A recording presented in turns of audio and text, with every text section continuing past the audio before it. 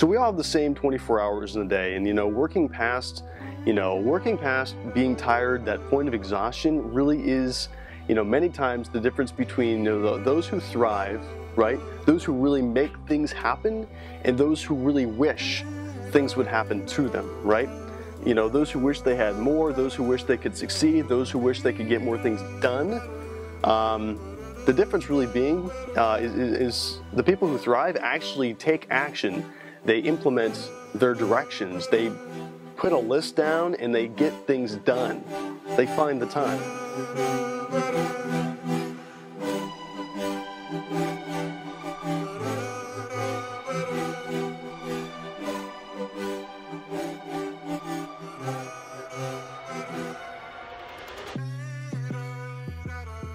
So, with one of my partnerships that I've prioritized someone else's success, and I basically provided them, so much value for a period of time that I actually expected in return that that person actually decided to bring me on, to bring me on board for their team to help keep value rolling in, right?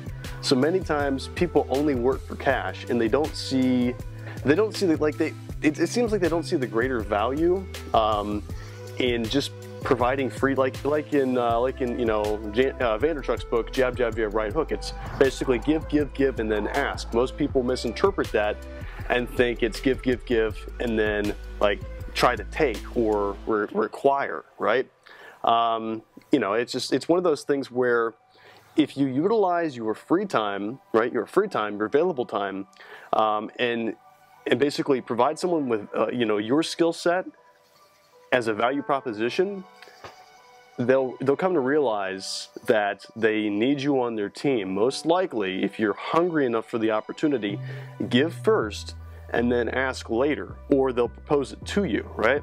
The problem with that mindset of not providing free value on occasion, really it's the employee mindset, and ultimately does not help you build relationships, rapport, either or with the people that you want to be connected with, that you're working with. They know for a fact that, if you're only there for a paycheck, at some point, you're going to leave them hanging high and dry. You're not going to show any relative interest in their business, prospective future growth. You're not going to have any real insight that's valuable to them. If you're only hanging around for money, when the money dries up, you go away, you go find the next thing for money. And that's not one, that's the employee mindset, and two, really that's you're not really being a team player. You're being, paid. You're being paid to care.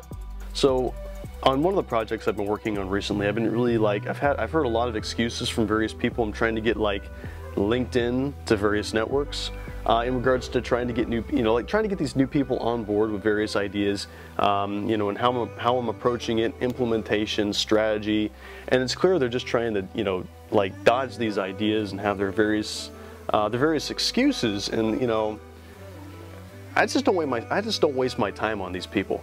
I don't waste my time.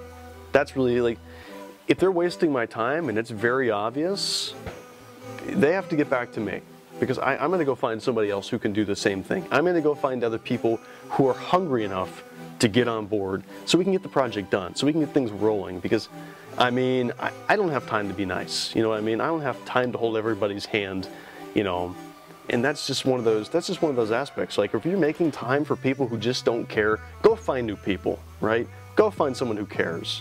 Go find someone who's going to help you get it done. Go find somebody who's going to, a team who's going to help you achieve what you want.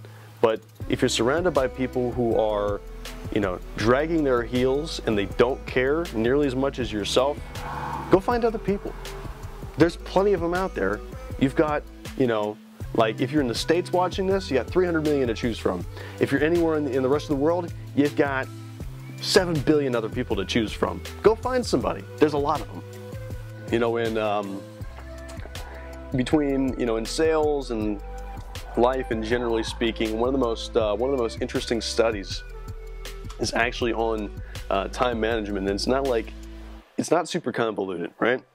You don't need a ton of self-help books to identify what it is to manage your own time.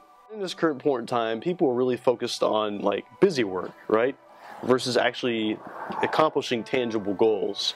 You know, a lot of people are really like, they share motivational crap with me, and there's a lot of like, you know, your motivation, show me your work. That's what I'm more interested in, right?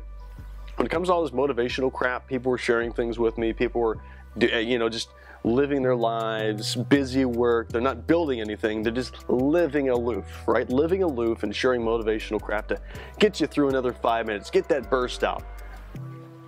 I mean, accomplishing tangible goals is not about, you know, from like just the short-term 5-minute, 10-minute, 2 hours, you're just really energized, got a Red Bull in your system. You know, it's about the long term. You have to have tangible goals you're willing to work tirelessly to achieve. And you can never be happy. You have to be relentless. You know, you have to say, F everybody else. This is what I'm gonna do. I'm gonna get it done with or without you. And if I have to without you, I'm gonna find, and I need somebody who's gonna help me do it, I'm gonna find someone to replace you because you don't care enough to help me. So, F your motivation, show me your work.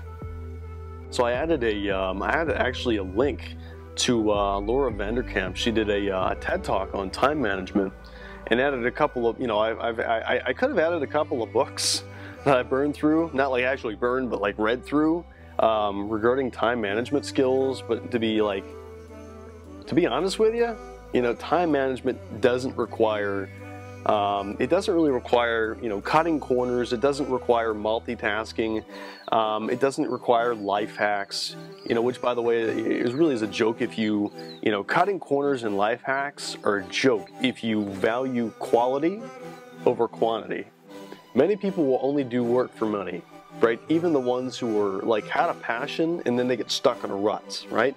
They feel that their time must absolutely be compensated with monetary gain. They have to be paid for whatever they do. They go out of their way for their free time. They must be paid. They must be paid. Otherwise, their time is being absolutely wasted.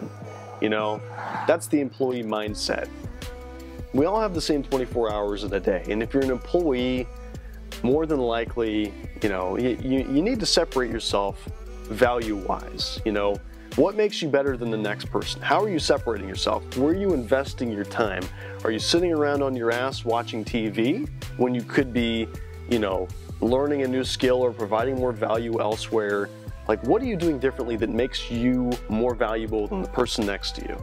Like, when it comes to a resume, they call these extracurriculars, right? What are you doing differently than the person next to you that makes you more valuable, that makes you worth it, right? So instead of giving a book list of, like, you know, the time priority books I read that really don't teach you a whole lot or tell you a whole lot versus prioritize valuable things. There, that's the compromisation of like 5 books, right? Prioritize valuable things.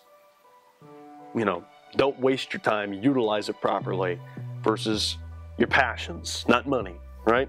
So, except one of the books actually talked about focus on money. I think that person had something else in mind.